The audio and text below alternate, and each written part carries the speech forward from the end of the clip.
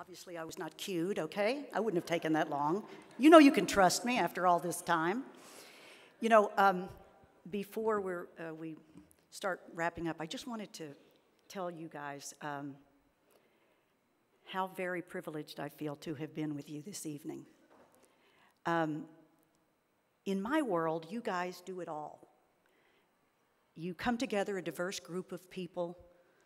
You write the play, you produce it, you direct it, you act in it, and you star in it tonight, except that you change lives. You change the future. So I want to thank you for this remarkable experience. Thank you.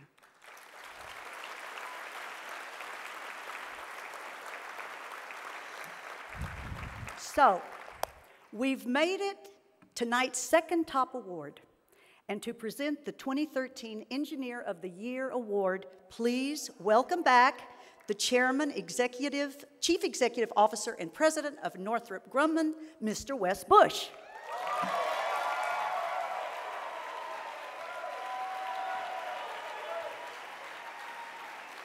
Thank you, Belita.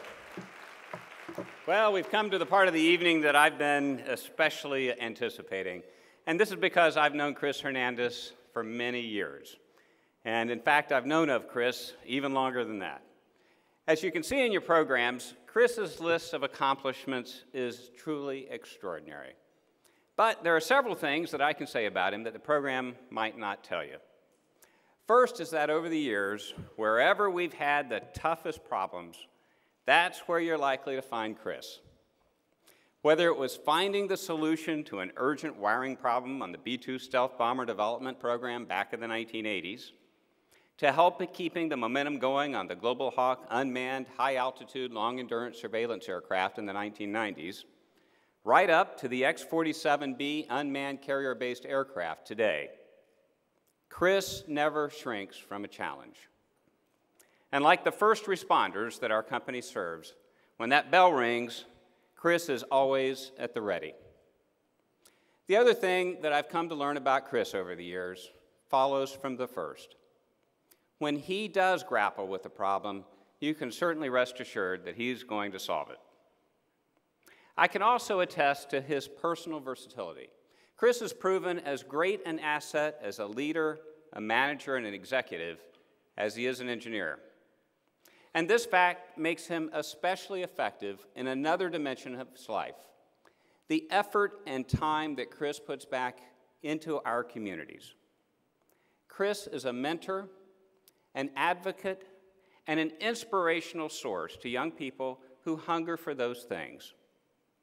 And on top of all of that, Chris is about as nice and encouraging a colleague and a friend as anyone could imagine.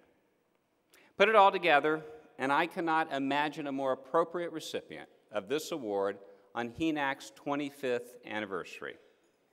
And so, on behalf of the men and women of Northrop Grumman, and on behalf of Great Minds in STEM, it gives me great pleasure to present you with the HENAAC Engineer of the Year Award, Chris Hernandez. Well done, Chris. Congratulations.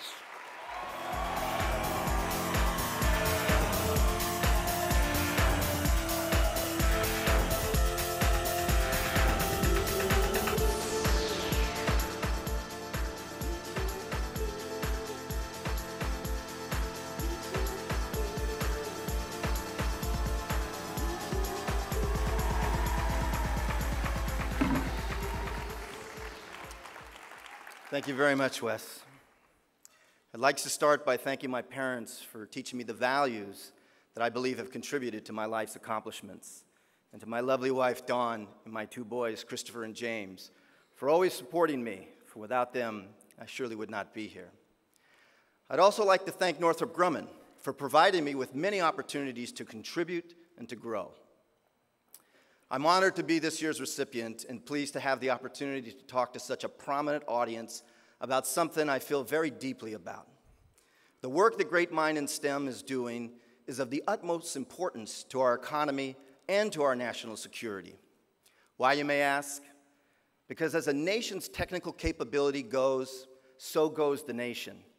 This has been proven empirically for over 4,000 years as one observes the accomplishments and period of rule for past great nations. such as the Egyptians, the Greeks, the Romans, the British Empire, and today, the United States of America.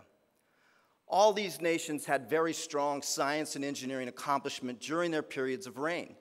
For example, the Romans ruled the known world for over 800 years. They did this in a large part due to their science and engineering accomplishments. They engineered over 50,000 miles of roads that allowed quick movement of their troops to hotspots, and they facilitated commerce and communications. They created aqueducts to move water and made underground reservoirs to store it for the dry seasons. I believe their engineering accomplishments allowed them to be the world power they were for so long. This empirical evidence continues today with our great nation, the world's sole superpower. If you consider the world's greatest inventions that were created between 1750 and 2000, you will find that a U.S. inventor was the creator of over 65% of them. These inventions defined products that either made our lives easier, entertained us, or provided our military with advanced capabilities. All of them created jobs in a big way and therefore promoted economic growth. One last point is based on research done by Professor Hernandez of Stanford University. A recent article in the Wall Street Journal on his work notes that countries with higher math and science skills have grown faster than those with lower skilled populations. They show a linear relationship between standard scores and GDP per capita. Our place in the world is not guaranteed. As a matter of fact, recent trends indicate a sliding of our position relative to other nations in standard math and science test scores. We also witnessed the rest of the world sending students to our country to get advanced degrees. Today, more than half of all graduate students enrolled in engineering programs are foreign nationals. In the past, this wasn't much of a problem because they would stay in the U.S. after graduation and join our workforce. No longer is this the case. Now they go home. There's also been specific campaign on the part of some countries to recruit some of our best university professors away from the U.S. to go to their countries to teach and help establish universities there. So it is in all of our best interests to continue to promote STEM fields, especially in the Hispanic community, since it remains the fastest growing demographic of our country. Organizations like Great Minds in STEM are vital to promoting these thoughts, and I thank you for your past support of them and hope you will continue in the future. Now, thank you.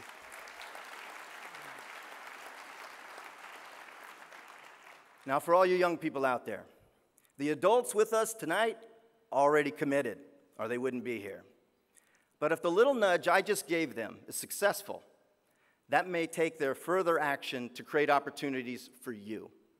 So when you come across one of these opportunities, you need to be prepared to jump on it, attack it like there's no tomorrow, giving it your absolute best, for you are our future. Thank you all very much for listening, and enjoy your evening.